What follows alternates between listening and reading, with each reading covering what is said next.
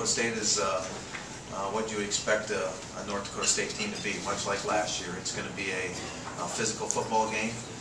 They're going to run the football. There's no question about that. I think they have probably one of the top backs in our league in Pascal. He's a great back, and they've shown to rush the ball for over 200 yards against everybody they've played so far.